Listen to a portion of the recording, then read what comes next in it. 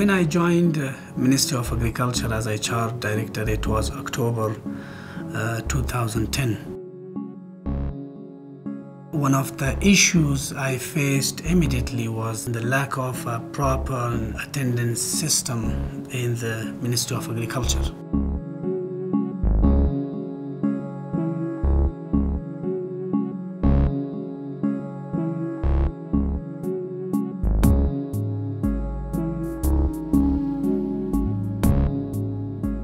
We saw in the morning people coming, they were crowded.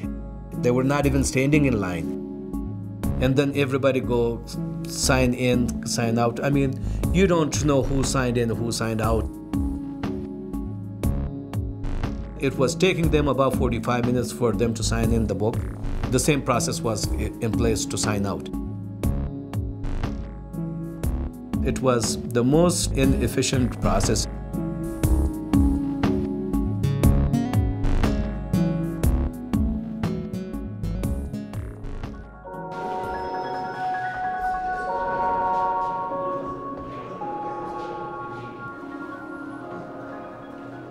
With the support of CBCMP, the new electronic attendance system has been introduced.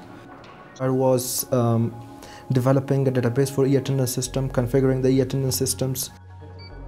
I closely work with my counterparts, coaching them, training them. The civil servants get the benefit of our change management specialists. If they have a question about, they're there right away. Okay, you go click and click and click and go here.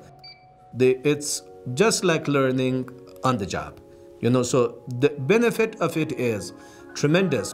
But before this, they don't even know how to turn on the computer.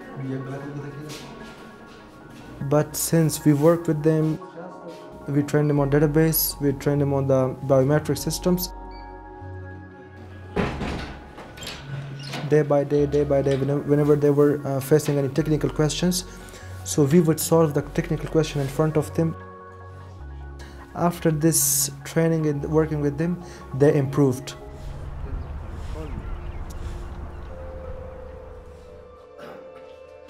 Normally, payroll report was taking more than a week to prepare it and print it and then send it to the finance directorate for further process. With the electronic attendance system, now we are able to print the report in less than half day. So that's the impact we see. All of the systems implemented by CBCMP is sustainable. We have trained the staff, we have coached them. Now they're doing each and everything by themselves. The e-attendance has brought the greatest accountability, and that is change of behavior. That's what we exactly want. We institutionalized the system.